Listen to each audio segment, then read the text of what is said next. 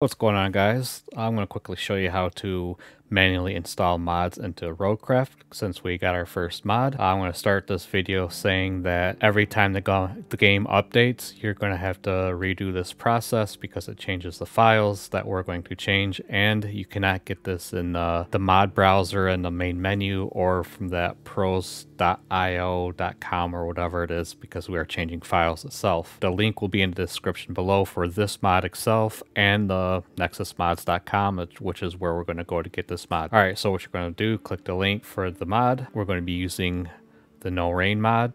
This translate will pop up probably because the first one is in a different language right here.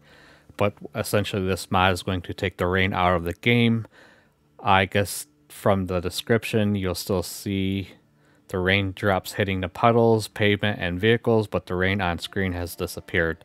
Now at the end of the video, I will showcase some gameplay, I guess, of the mod taking effect. So we're going to see if the world is still sunny or if like clouds still come in or whatnot. Do know that I do want the rain gone because you do take a performance hit, like a good substantial performance hit no matter what hardware you're on.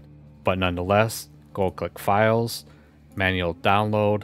If a pop-up pops up, just hit that X, hit the slow download, and download it to where you want to download it to. Also, if you need written instructions as well, they are down here at the bottom. Okay, once you get it downloaded, the easiest way to get to your root folder is through Steam, or if you're on Epic, I'm not sure of the exactly where they store all their game stuff. You might be able to right click the game itself. Now it's been a while since I've used Epic, or a quick Google search will get you where you need to go, I'm sure.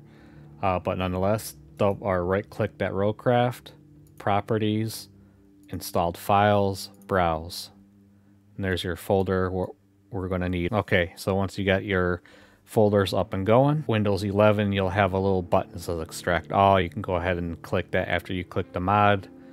For Windows 10, right click, and whatever program you're using, extract here. Okay, the mod is there. Now what you want to do is go to your ROADCRAFT root folder, enter root, packs, client, default, and now you'll have all the packs here. So what you're going to want to do is highlight these two. They will be in the top every time. It goes in alphabetical order. You can move them to a separate folder if you'd like for a backup, or you could be like me and just hit the delete button, because all you got to do is just verify your files and they'll re-download them. All I got to do is click and hold, drag and drop, and that's all you got to do. And at this time you'll be seeing some footage of the game going with the mod running, and I hope this game helped, and see you in the next one.